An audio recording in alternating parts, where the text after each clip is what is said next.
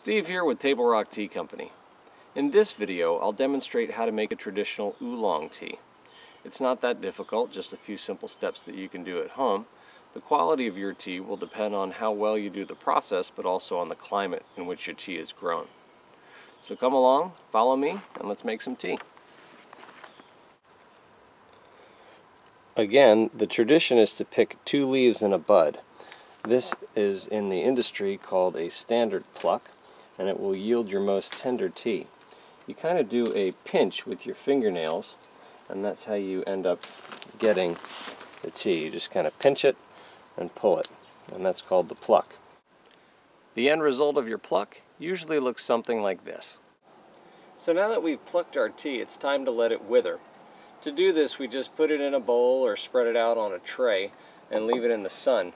When the tea starts out, it's a little bit stiff. You can see that it's still green and quite springy. And after about 90 minutes or so, as it withers, it'll become kind of limp. It loses a lot of its moisture, and that's exactly what we want for the next step of the process, which is rolling. So here we have our withered tea leaves. I put them next to some newly plucked leaves there on the right so you can see the difference. The withered leaves have been sitting in the sun for about 90 minutes, and that's all we've done to them. So as you can see, they are withered. And if you pick them up, they are very limp and pliable, and that's exactly what we're looking for as we head into the rolling phase. So now you can see all of our withered tea. Some of it's green, some of it is starting to turn a slight tan color. And now all we are going to do is simply take all of it in between our hands, and we are going to roll it. And that's it. It's not rocket science. The idea is to crush the cell walls, and when we crush the cells, what happens is it releases the juices inside those cell walls, and it starts the chemical reaction that's key to the next step, which is oxidation. Some people will call that process fermentation, but it's not really fermentation, it's just oxidation.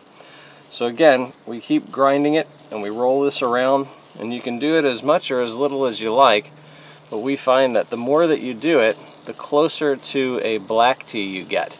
It just helps the juices react more. So I'll be doing this for a few minutes, and then you can stay tuned and come back next time for the fermentation or the oxidation process. Traditionally, tea is rolled by hand. However, with increased demand and productivity, machines have been developed to basically simulate the idea of putting leaves in the palm of your hands and rubbing them together. This is a tea rolling machine from China, and we have probably one of the only ones of these in the country. Most people don't do this process here in the United States because it's time consuming. When we use a roller machine, that process is called the orthodox tea making process. You may read about that sometime. And it takes longer and it's a little trickier, but we think it makes a better product in the end. As you can see, this is our ball of withered and rolled tea, and we're going to leave it kind of tightly packed like this so that the juices have time to interact with one another, and that'll help the oxidation process. While we go, you'll see this turn from green to tan to almost blackish brown, and that's kind of again what we're looking for depending on the degree we want to oxidize this oolong tea. After the tea is oxidized for about 24 hours, this is the result. We call this forest fire oolong. As you can see, there are bright oranges and some greens, some fiery yellows, things like that. The next step then is to spread it out on a baking sheet and bake it at about 250 degrees until the rest of the moisture is taken out. That'll stop the oxidation process, and it'll make it safe for storage. Well, that's pretty much the basics of making a traditional orthodox oolong tea. Thanks again for tuning in to see what's brewing here at Table Rock Tea Company.